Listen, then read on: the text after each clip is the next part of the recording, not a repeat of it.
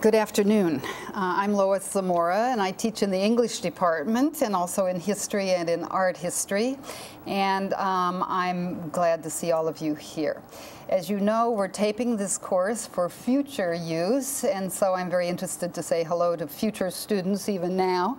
We'll see how this semester goes and hope that these tapes will be useful for an online class in the future. So I will remind you to push your microphone when you push the button when you want to speak, because students in the future will be interested in hearing your comments. You have the syllabus in front of you. Of course, it's posted on our website as well. I'd like to go over it just for a moment and speak about the aims of the course.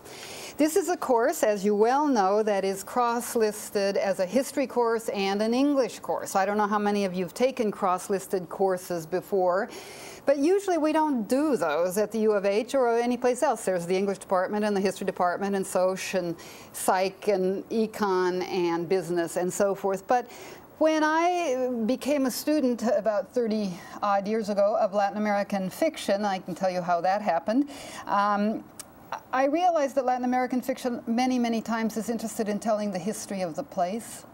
And if we think of 100 Years of Solitude, or we think of Isabel Allende's The House of the Spirits, think of any number of Latin American novels, and it's very hard to get away from the idea that these people are telling, these authors are telling the story of their countries, of their people, of their historical experience, but they're doing it in a novel. I loved it when I came across the statement at the top of your syllabus by the novelist Carlos Fuentes, whom we will read this semester, his book, which is a history book called The Buried Mirror, but a very novelized, a very personal history by Fuentes of Spain and Latin America. He writes as follows, and I liked it and I put it at the top of the syllabus because it strikes me as correct. He says that the real historians in Latin America are its novelists. Now, you'd think that can't be because novelists write fiction, but we're going to see that fiction, in fact, are very imbricated in the novels we're looking at, and indeed in the history that we're looking at. So I go ahead to say we'll examine this premise by reading a number of novels by contemporary Latin American writers and discussing the historical events and personages depicted therein. Our interest is in how these novels dramatize the history of their regions and how their fictional versions illuminate our understanding of the real history of Latin America. We start to put quotes around real history or true events or even the word fact, because we see that how those things are narrated has everything to do with their meaning. So this combination of how the story is told and the material upon which the story is based, or the narrative, is going to be what our concern is in this class. Okay, so you'll keep an eye as you start your reading to say, how is the guy telling this stuff? How is the novelist? And I say guy because I'm sorry to say we don't have, oh yeah, we have one woman, I'm sorry, Elena Garro, on our syllabus. Oftentimes, my syllabi are overweighted toward male writers, and I don't quite know why that is, except some of the most brilliant ones happen to be men. There's some pretty brilliant women too, but in any case, the question is how the story is told, how the narrative is structured. We can say that that's the question in any literature class, but now we're looking at how the narrative is structured in order to tell a story that is factual, or that happened, at least according to most people's understanding of things. So our first week, this week, on Thursday, I hope to see you, and I hope that you will have read Octavio Paz's essay called Mexico and the U.S. It's on our website your first week, and there's also a timeline which you have in your hand. I'm going to talk about that in a minute. As you read this essay for Thursday, will you make two columns? One is going to be U.S. and one's going to be Mexico. And he's comparing the two cultures. He says we're two separate versions of Western culture.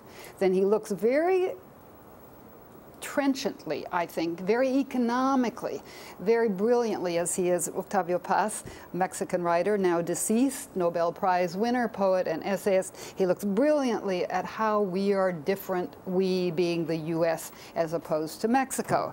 That we gets blurrier and blurrier as our cultures meld more and more, Mexico and the U.S. But I think I just start here because it's a way to think about how our pasts lead to very different forms of Western civilization, as he puts it.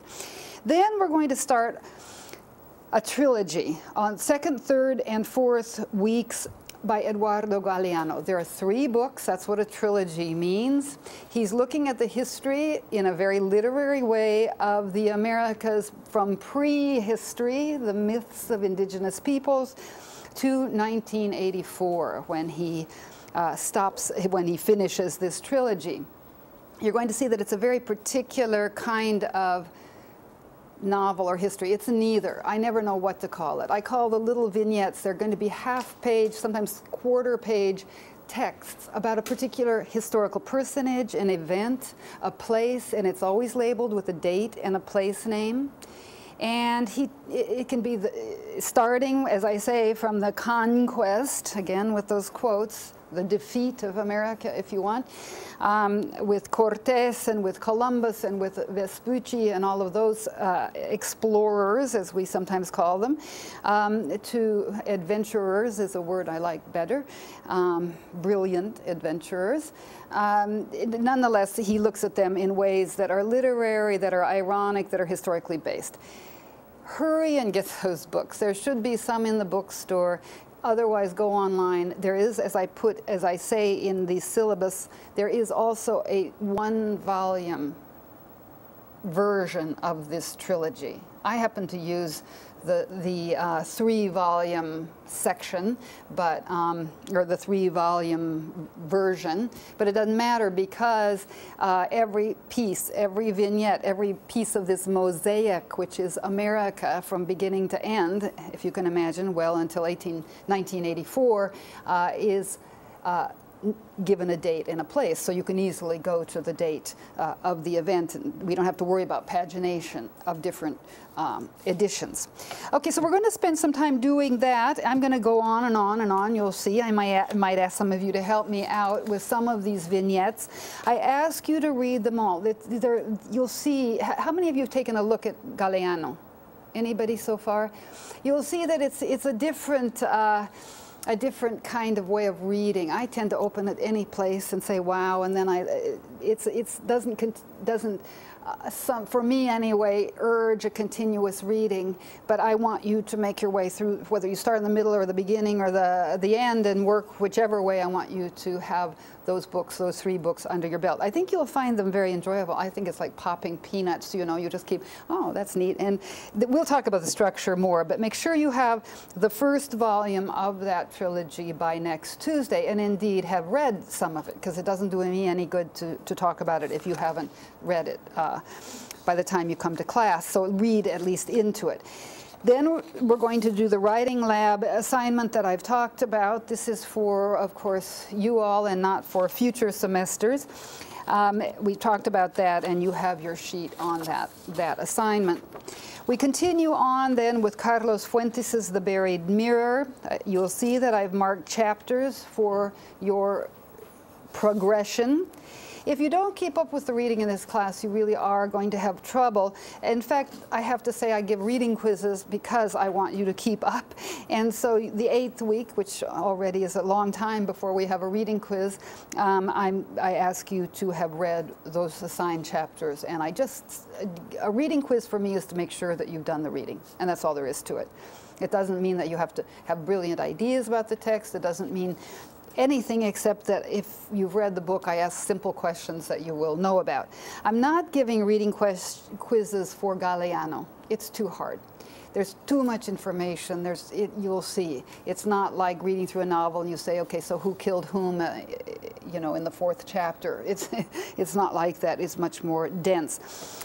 So we do then Fuentes, and then we move to 2 novels by Gabriel Garcia Marquez, Love and Other Demons, and The General in His Labyrinth. The General in His Labyrinth is about Simón Bolívar, I've never taught that novel before, but I decided I would. It's a novel/biography. It's Garcia Marquez, the very brilliant, another Nobel Prize winner's version of what the great libertador of Granada, that is what is now Colombia, Venezuela, Ecuador, how he spent his last hours. It's a very interesting take. As I say, I've not taught it, and so we'll see how it teaches. I have taught Love and Other Demons. It's a very interesting short novel, not as long as if it were 100 Years of Solitude or The Autumn of the Patriarch, others of his novels. As you may know, Garcia Marquez, I think, is the most famous living writer in the entire world. He sold more books. 1967, his masterpiece, 100 Years of Solitude, was published. It's probably the most influential and important novel of the 20th century. That's saying a lot. But he made Latin America a part of the literary map of people who aren't Latin Americans. Many people, including myself in some ways, started to think that Latin American literature must be awfully good if it's as good as that novel. Some of it is as good as that novel, in fact. Like, I love the next one that we read, Elena Garro's Recollection of Things to Come, about the Cristero rebellion in the 1920s in Mexico. So we'll talk a lot about that particular little-known war in Mexico that followed the better-known war, namely the Mexican Revolution.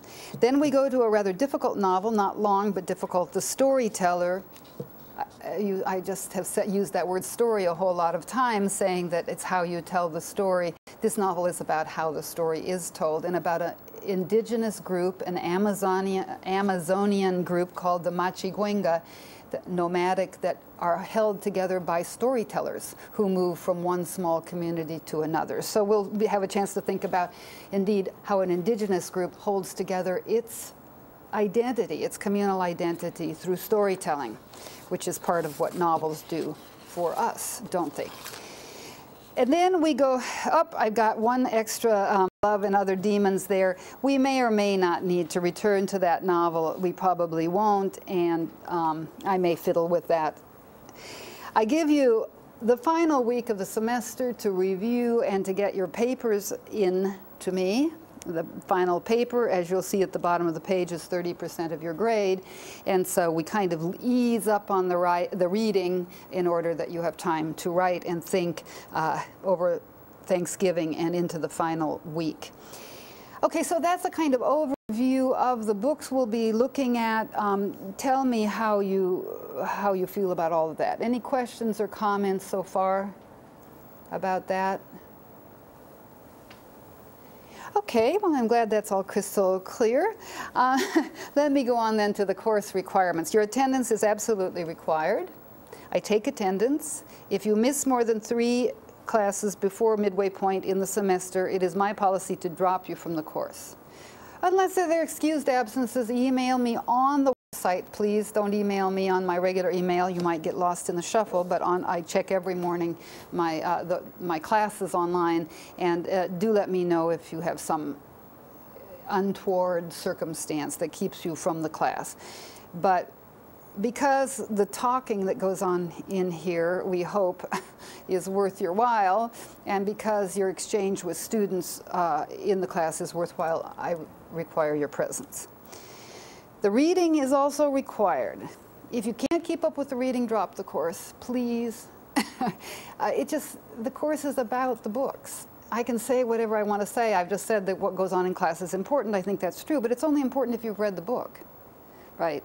Or if you're in the process of reading it. So the reading is absolutely required, and the quizzes and the final examination will privilege people who've done the reading. Duh. I mean, that isn't something that would surprise you. The quizzes and class participation, meaning attendance, are 40% of your grade. In other words, that you keep with me and keep up during the course of the semester matters a lot to me. And so that's a larger percentage than either the final or the paper. Of course, the final paper. Of course, together the final exam and the final paper are worth 60%. So it's an easy deal. Just do the reading, come to class, and hey, we're fine. The final paper I discuss here, we don't have to go over it together. I think it's fairly standard. We'll certainly talk about it more as time grows near. I ask you to turn your papers, final papers, into turnitin.com. I've given you the class number and password at the top of your syllabus. So that should be fairly easy. Now, I will, just for the benefit of our people taking the class online, maybe, Scott, if you would switch to the web page. This web page, for those of you taking this online, eventually will be much more developed than this. But there is, of course, this web page, and what we have here are web papers that people taking the class later will not do, but will be part of the material for the class. Web papers or websites that students have put up about the material in this course. So I think with that, I'd like to go on to this handout, which is also on week 1 in the folder in week 1, the timeline, which is just some dates that I feel responsible for giving you. Some of the historians will be used to dates. The literature students among you will say, yikes, I hate dates. I don't know who taught us to hate dates. I love dates because I didn't ever learn them as a child somehow. But how can we think about Latin American history if we don't really know which century is which and when all of this was going on? So if you'll bear with me, I'm going to go over the sheet with you. I'd like to ask you to print it out when you get home, because the faded type at the bottom and throughout is red. It should be red. I came into office and Xeroxed it, and I forgot that it would not Xerox well in red. I did want to make a distinction between the red and the black, which I'll get to in a minute. But does everyone have this sheet, and you're looking at it? Let's think for a minute about centuries, okay? The 1492 is a date that we all know, and you'll see down below I start with 1492. That's the 15th century, right? The 1400s we call the 15th century, right? The 1500s we call the 16th century, and so forth. We're all very clear on this. It's slightly confusing in English. Actually, in Spanish, you don't do that, or in Italian. But let's just say that right now, what I'm concerned with is the 15th and 16th and in the 17th centuries. Those centuries when America was getting conquered and colonized, okay? I put up at the beginning literary and philosophical texts of the time, because you have to think about what's going on in Europe if you want to think about what's going on in Latin America. Of course, plenty was going on in Latin America before the Spaniards and the English and the French and the Dutch arrived. We're not concerning ourselves very much. We'll concern ourselves some with the indigenous cultures of the Americas. But what we're really going to be looking at, because we end novels about the colonization and conquest and colonization of the Americas, is we're interested when that amazing event occurs, when Europe, a hugely developed culture, meets America, a hugely developed, well, both sets of cultures, one not knowing that the other existed. It's kind of like, to me, it gives me chills. If you read Columbus, you know, Columbus thinks it's kind of a nice place he's found. He thinks it's probably China, and he thinks he'll probably be rich. You do realize that Columbus dies disavowing that he's ever discovered anything new. He says no on his deathbed. He says, no, this is China I've discovered. This isn't anything new. Why would he do that? Because he was a very good Catholic.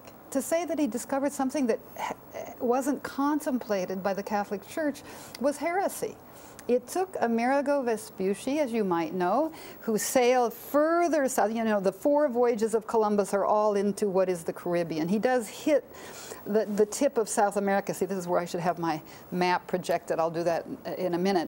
And he says, boy, there's something here that doesn't seem like it's Cathay, doesn't seem like it's China. It takes Amerigo Vespucci, another brilliant adventurer, seaman, Italian, to go down further down the coast of South America. And he says, no, this is not on any maps, whether Catholic, whether whatever. He says something is new. So it is kind of nice that Amerigo gives his name to the Americas, because it is he who first says, look, this is something that no map in Europe has ever contemplated.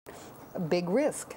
The Catholic Church continued to fight that, but not for long. The Catholic Church said, fine, okay, there's got to be something here that we haven't yet quite understood. But I have Galileo on here for a reason too. But okay, so the literary and philosophical texts, you don't have to care about those in particular, but if you've read Shakespeare, and certainly you will have if you're an English major, then figure that the time period we start by talking about is around the time of Shakespeare. Shakespeare bridges the 16th and 17th centuries. His death date is the same as Cervantes, the author of the Don Quixote. I put René Descartes because if any of you follow philosophy, you know that Descartes is really blamed, I think, for a lot of modernity's ills, unfairly, I think. But Descartes is fiddling with the nature of consciousness, with the nature of how the self knows in ways that are utterly new. And he says the mind is one thing, the body is something else. He's blamed for the mind-body split of modernity. We don't need to go into that at all. I just put him there because these 5 writers that I put here really are the beginning of modernity, and that Latin America and the US, of course, as well, the Americas are part of this beginning of the world we know now, the modern world. Colonized in very different ways, as Octavio Paz will explain to you in your reading for Thursday, but nonetheless, I think we have to see that the world is becoming, even as Columbus is sailing the ocean blue, is becoming the world that we know. That's too simply put, probably. A lot of things have changed since 1492. But modernity with a capital M, I take to mean not just the 20th century. I take it to mean from the Renaissance forward. The Renaissance is the 1400s. It's 1500s in England a little later. What monarchies are we concerned with here? That is, what rulers? The monarchies are not nothing, hey? These are guys that have huge power. In Spain, it's the Habsburgs for the centuries we're concerned about here, the 16th and 17th. And the Tudors, they're a little earlier, but the English Tudors we have to care about. We're not going to look much at North American settlement. In fact, it's not even happening very much at this time. But I want you to notice these. The one website I happened to pull up by accident is on Charles V, one of the great kings, a great colonizer, a great Catholic. It depends on how you feel about these things, but he was a great ruler. He was a great administrator. He was born in Ghent in Belgium. But he marries into, Charles I, it's not even the marriage I mentioned, the Habsburgs were the Holy Roman Emperors. They ruled Europe during the Dark Ages, Central Europe. How does that get over to Spain? Well, Charles V, who's also Charles I, he's the Charles I of Spain, Charles V of the Holy Roman Empire, he marries the daughter of Ferdinand and Isabella. Now, we all know Ferdinand and Isabella because they're the Catholic kings, as they're called, who funded Columbus, right? So very shortly after the Catholic kings, Ferdinand and Isabella, we get this union of Central Europe, Northern Europe, and Spain that makes Charles the First eventually makes the Habsburgs rulers of half of the known world. Because by the time they conquer the Americas, they conquer the Philippines in the middle 16th century, the Moluccas, they begin to, so there's a statement by the end of the 16th century by Philip II, the sun never sets on the Spanish Empire. Why? Because the Spanish Empire circles the globe. So there's this huge moment of imperialism. I'm not going to go through the English Tudors too much. The detail with the marriages that I mentioned is they kept trying to get together. England and Spain wanted to rule the world together. So we have Charles marrying Henry VIII's half-sister. We have Bloody Mary, who basically, well, she precedes the Virgin Queen Elizabeth. I should have put Elizabeth down here. Elizabeth's half-sister. She marries Philip II, but then she dies shortly thereafter. See the movie called Elizabeth with Kate Blanchett, and you'll learn all about Bloody Mary. It's more about her. Who's Bloody Mary? The daughter of Henry VIII and his first wife, Catherine of Aragon, a Spaniard. She's Catholic. That's why she's called Bloody. She tries to reimpose Catholicism, and a lot of Protestants die. Remember that Henry VIII, we'll see it down here in my timeline, has already broken with the Catholic Church. But the irony is that after his sickly son, Edward VI, reigns for a short period, and then Bloody Mary for another short period, we have Queen Elizabeth, who reigns until 1603, I believe, when she dies. She takes over in 1658 and reigns until 1603. So, of course, the great Elizabethan period with Shakespeare, with Christopher Marlowe, with all of the authors that we know and love, if we're literature students, that happens under Elizabeth I. But my point in putting these two monarchies is we're going to counter them again, and certainly we're going to counter these Charleses and Philips, who are the Spanish Habsburgs, who rule for 2 centuries. The 1500s and the 1600s, or the 16th century and the 17th century, as we call those centuries. The Great Period, the Baroque period, is under the Habsburgs. Then in 1700, right on the nose, 00, the French Bourbons take over the rule of Spain and its colonies, and things change. And we're going to see how they change. The Bourbons are much more rationalist. They're Catholic, but they're less Catholic. Eventually, the Jesuits are tossed out because the Jesuits are too Catholic and too powerful, the Bourbons. So the Bourbons start to, if you want, modernize some of the colonies under Spanish rule, but there are other details to be seen there too. So keep these guys in mind. I want, on any final exam in this class, Habsburgs and Tudors is going to come up. Be sure of it. You might start thinking about your web papers even now. Now, unfortunately, my red and black won't look very good here. The red is the lighter gray. I put them in because I wanted to distinguish the black and what was going on in the Hispanic world and in Spain, and then meanwhile in the rest of Europe. The stirrings of modernity with the Protestant Reformation and the new science. So we don't have to talk too much about these things, but so you understand the context. Here is Spain. Spain is so interesting because it's so different from the rest of Europe in many ways. And of course, Spain, as we'll find out in Carlos Fuentes's The Buried Mirror, doesn't unify very well even today. I mean, there's the Catalans and the Basques and the Andalusians and the Gallegos and so forth, different languages spoken within Spain. As you know, the Basques are separatists. They want to be. So Spain has always been a kind of odd combination of parts. But what happens in 1492, not only the discovery of America, but look at 1492 down at the bottom of your first page. There's the conquest of Granada, the last Muslim, or as it's called when you talk about Arabic Muslim Spain, you say Moorish. I don't know, Moor. So the last Moorish stronghold in southern Spain. The conquest by whom? By the Catholic kings. Ferdinand and Isabella are not only exploring and funding Columbus, they're trying to get the Iberian Peninsula together under Catholic rule. So we got to get rid of the Moors, who'd already been pushed back to Granada. Has anybody been to Granada and seen the Alhambra? Very beautiful.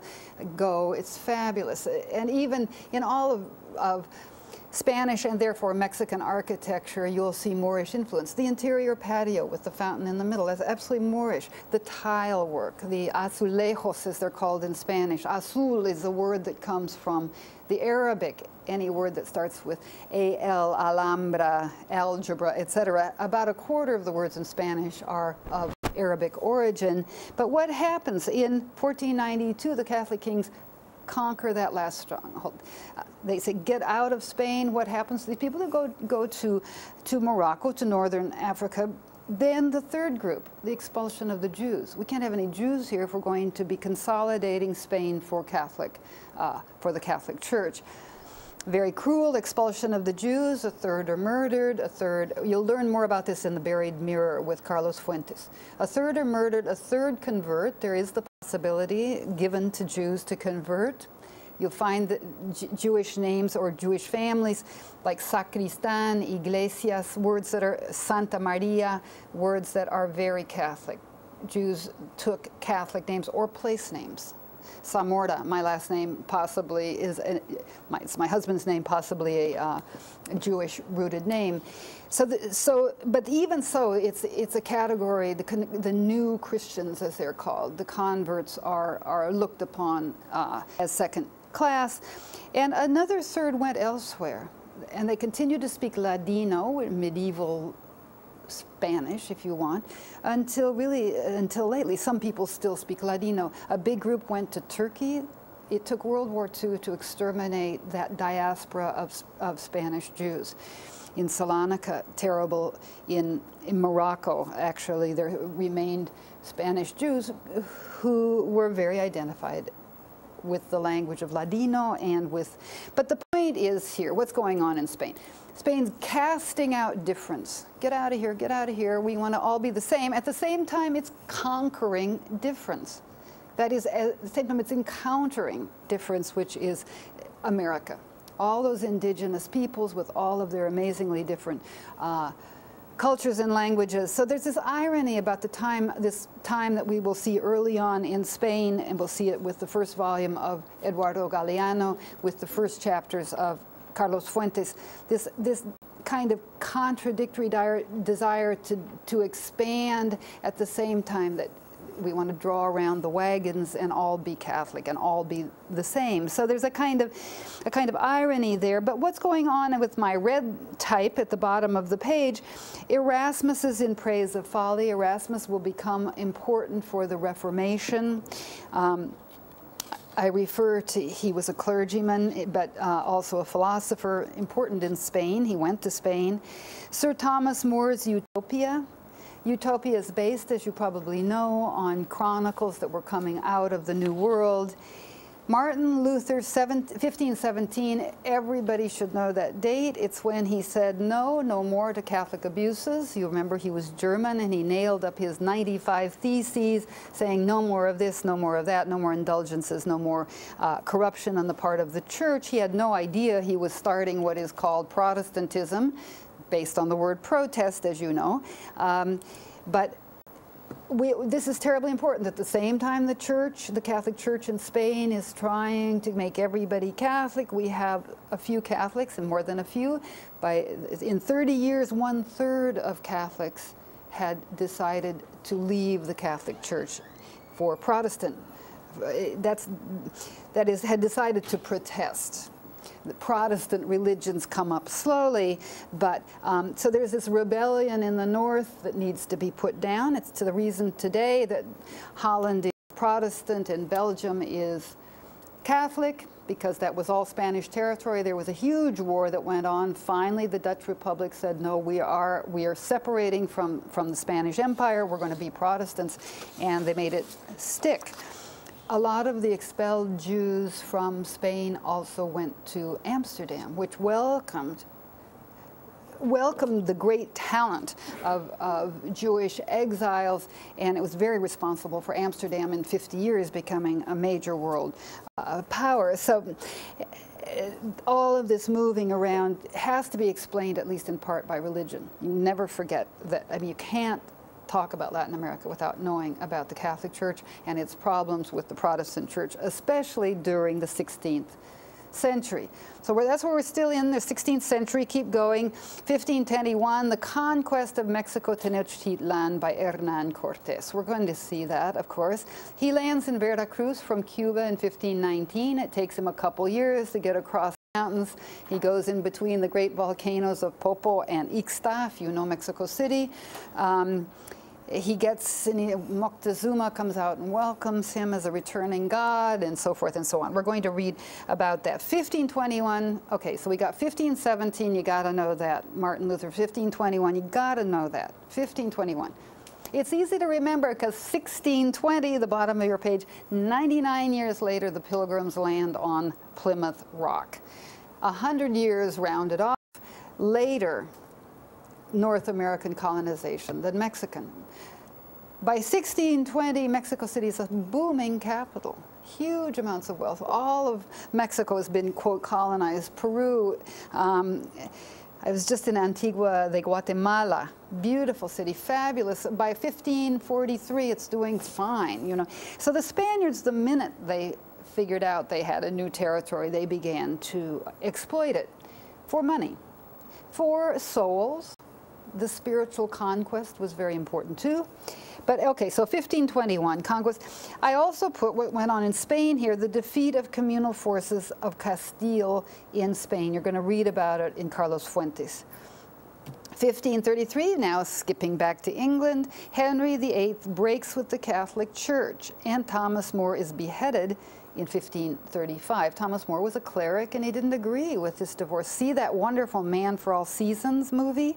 There's also lately one on Thomas More, a very, very interesting figure. I put that in red because it's in Europe, of course, but it looks gray, but it's red. But it's also because Henry VIII, we know the story, all of us, of Henry VIII, right? He had 6 wives. He beheaded, I forget, he beheaded 3, and he divorced 2, and 1 outlived him, or something. Now I can't quite tell you, but Anne Boleyn is the most famous, the 2nd wife who was beheaded. And he kept getting rid of wives, partly because he was looking for a male heir, partly, I don't know, because he was largely crazy, I suppose. But he wasn't a reformer, and yet he wanted to break with the Catholic Church for his own reason. He wanted divorce, and the Catholic Church said no. So he becomes part of the Protestant Reformation, even though he's not like Martin Luther, incensed by Catholic press, or a moral figure, a moral purveyor. He just wants his way. And so I put that in red. The red is really more the modernizing things. Copernicus in 1543 says, no, the sun doesn't, how does it go? The earth goes around the sun rather than vice versa, but he doesn't write it up. But the idea is out there. He knows that he's never imprisoned by the Catholic Church, as we know Galileo will be. That's the next gray line, 1616. Galileo puts it down. By then he's invented the microscope. The telescope. He can prove it. So he takes Copernicus's idea and says to the Catholic Church, "You're wrong. You've been wrong all along." And the Catholic Church says, "No, that will not do," and he's put under house arrest. Read the brilliant book called Galileo's Daughter, if you want to learn all about Galileo. She was a nun. She wrote him letters. The letters still exist. The brilliant writer Dava Sobel, S-O-B-E-L, has written that book, and I highly recommend it. You feel like you learn a lot about what it means to be in a convent, the daughter, but she takes the trouble. She's a science writer, but I should have put that on this syllabus. That's what I should have done.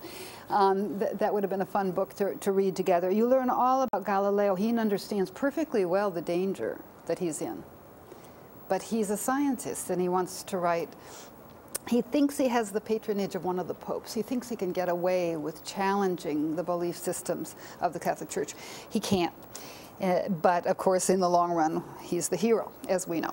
Okay, go back up then to our black type, 1545 to 1563, the Council of Trent. What is the Council of Trent? There's a word, it's an adjective, tridentine, and it's not about gun. Tridentine, T-R-I-D-E-N-T-I-N-E. It means that which came out of the Council of Trent. It's a perfectly good word in English.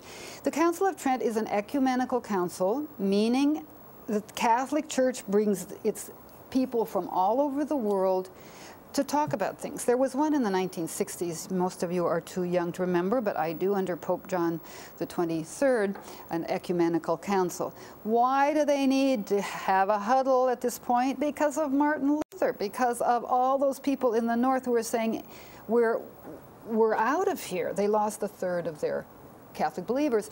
So at the same time that they're madly Christianizing, as we'll see in the New World, by the middle of the 1500s, the Franciscans, the Dominicans, the Augustinians are there setting up schools, converting indigenous peoples in the Americas.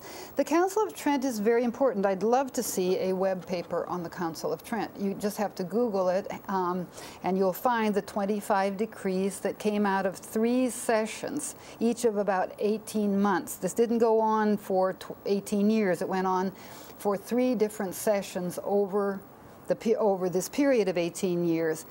And it's important for art because the Council of Trent says we must appeal to people's emotions.